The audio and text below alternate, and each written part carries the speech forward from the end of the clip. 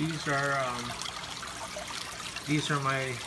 another group of my metallic veils, and these are a product of crossing a mock metallic from the English strain to a Chinese veiltail female that was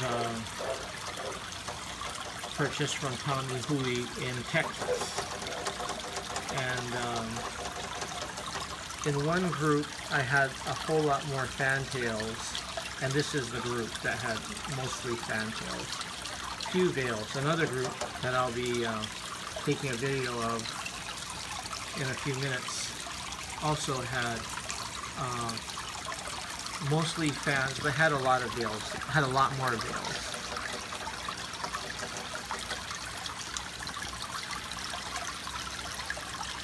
Tails aren't quite as squared off,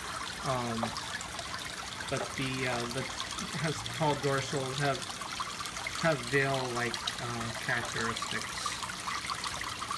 I did keep one here that has really more fantail, just to keep it around and in case I want to use it for some other purpose.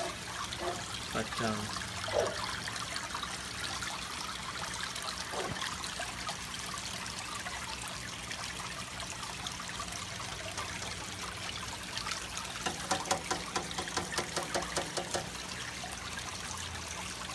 the one that's coloring out a little later there is probably one of the nicer ones in this group.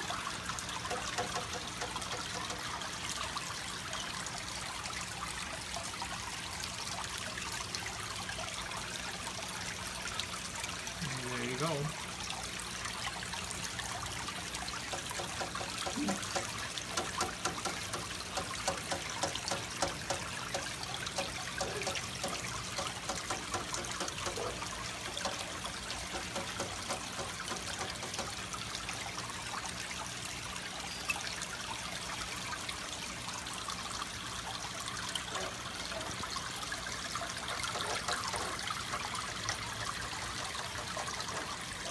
There's actually a pretty nice one here.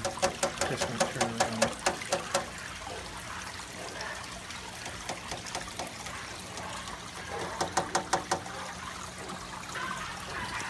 Behind this fantail. If I can get it. It's got a tall dorsal like a fan and a very nice erect tail. So I've got high hopes for this fish. Long-term wise. It's the most active fish in the tank. I don't know why it just doesn't seem to want to move around now. But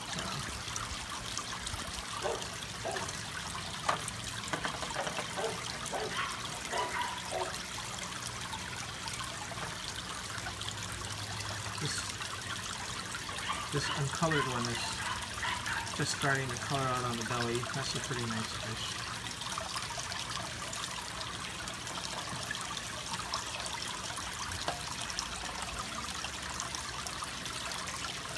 This fish actually reminds me a lot on another fish I had last year that just developed into an incredible veiltail.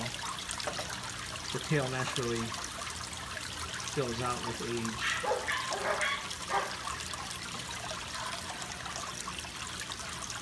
Look at that dorsal.